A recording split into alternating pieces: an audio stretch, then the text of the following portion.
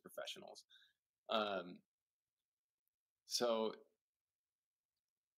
we are creators.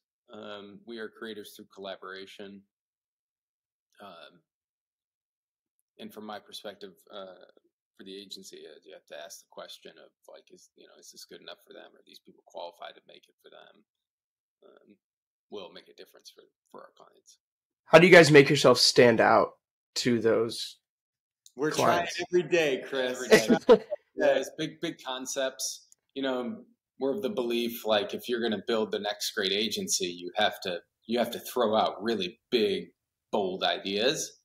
Otherwise, like, I don't know how else you're supposed to get the attention of people. So we're working on that every day. We got a long way to go till it's probably going to be recognized as we want it to be, as our team deserves it to be. But yeah, big ideas.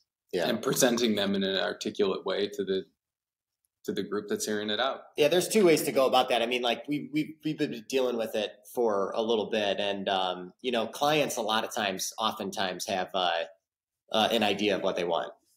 Specifically, smaller companies, I would say, like they have an idea of what they want. Oh, we need to do a campaign centered around our new website launch, and I want content for our website, but we're advisors, so ultimately it's up to us to lead them in a direction that would be the best way to approach their needs and try to amplify those ideas as much as we can. So it's appropriate for their business, but it's also moving the needle for them.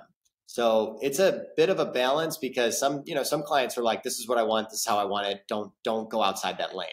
But that won't help us stand out too much. Obviously we can execute on that and make a really good piece of content, and hopefully it does well. But when you're pitching, and when you're talking to a bigger company that probably has multiple agencies working with them, oftentimes they do have multiple agencies working with them on a variety of things. How do we stand out as a smaller agency when they're working with Leo Burnett or Edelman? We're not going to stand out by saying, okay, we'll do what you want and execute it really well. Edelman and Leo Burnett are executing it really well. Like they're also doing that. So we can execute it very well, but is our idea original? And is our idea going to move the needle for them? And that's what we're really trying to do in the last 6 months, is really amplifying what our agency can do from a creativity and originality standpoint, so we can push out really big, bold ideas that help the company actually move the needle. I mean, how many pieces of content do you see that just kind of sit there and you made the piece of content and it's like, oh, good job, you made the piece of content? Yeah. What's going to help? What's going to gather attention? That's a struggle. That's why it's hard. There's so many creative and talented people doing really cool stuff. How do you stand out and say, this is original, this is our idea, it's working? It's hard. Well, I think that can be considered how you stand out is original and authentic content. Because I think some of the content now is so curated to the point where it's not even, the people making it don't actually believe in what they're making. I think not all of it, but I just think some of content has gotten fake. And I think authenticity is actually kind of a competitive advantage now. Absolutely. I will say, storytelling too is powerful in and of itself. Like, a good story is a good story. So, if you have a client that has a really good customer story and they really help this one customer build their business, whatever the case is, you're doing a customer testimonial. Like, there could be a good story there just in and of itself by talking to the person. But again, that's tough to do all the time, and tell it really well and make sure that it's original.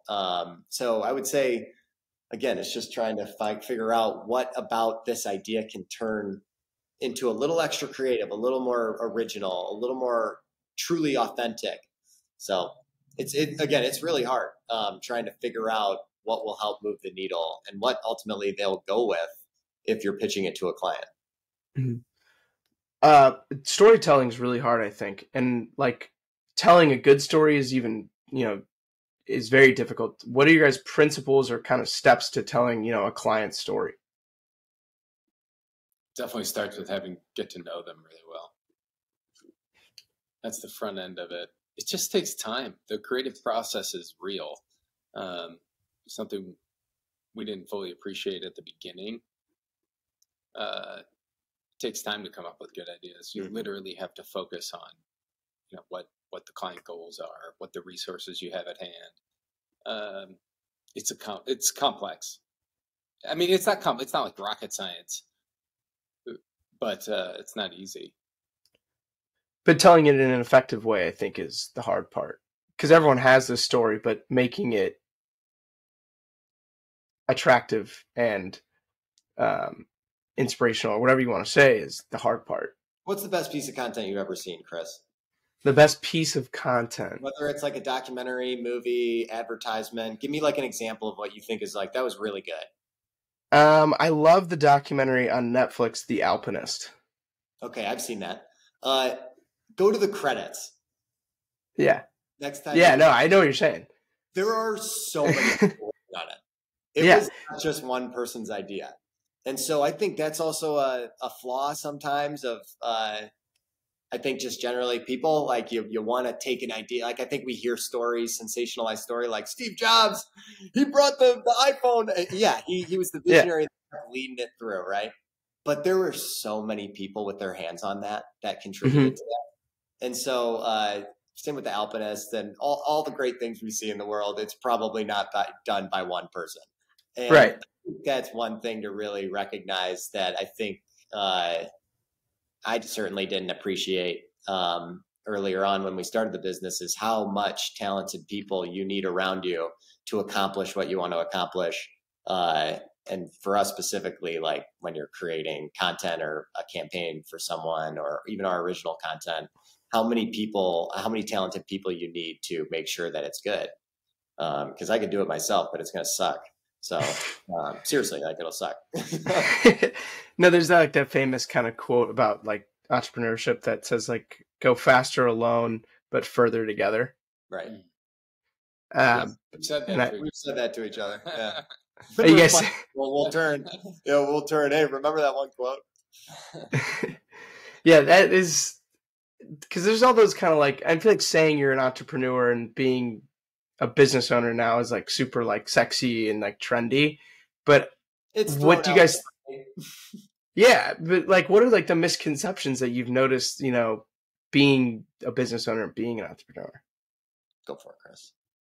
I would say, yeah. I mean, it depends on what you're trying to grow. That's a big question. Like, you can certainly be an entrepreneur. And, like you're a sole proprietor, but running that business, it's a business, but that's a much different business than what like us. If I'm doing the day-to-day work for the clients as a business, we're going backwards of the intent of like what we're trying to grow. Does that make sense? Like, yeah. And we're trying to have a scaled out business for a number of reasons, but one of which is servicing the client better. Because we can get better people because they're better than me at servicing the client. Right. And they're better than Will at servicing the client. That's the intent. That's the type of business we're trying to build, opposed to someone which is however someone wants to do it, where they are the ones who provide the services as an individual. Yeah, the expectations matter on like what the person's going for their business on misconceptions. In regard to entrepreneurship and business ownership, I would just say it's really starting a business. Someone says, are you starting a business? Like, what kind of business? Like, what's the intent of what you want to do with it? And it evolves. Oh, yeah. But I think people are too smart sometimes. And when you think about things logically, about, say, starting a business, and you think like step 1, 2, 3, 4, 5, 6, et cetera, I need to do these things to make sure that my business is going to work. Like this is going to work. I would just say like that might trick you out and make you not want to be an entrepreneur because like you're realizing how many things, like it's overwhelming how much. I mean, we have an overwhelming plate of things that we want right now, but it's to-do list is long. Yeah, the to-do list is very long. And if you start thinking in that way versus like just starting to do stuff and realize that you're going to mess up, and just you're gonna trick yourself into not wanting to do it. Because it's too overwhelming. It's hard not to trick yourself into being like, well, I don't want to be an entrepreneur anymore. It's very hard. we're a small agency in Chicago. Edelman's based in Chicago. Leo Burnett has a very big presence. There's a lot of good agencies here.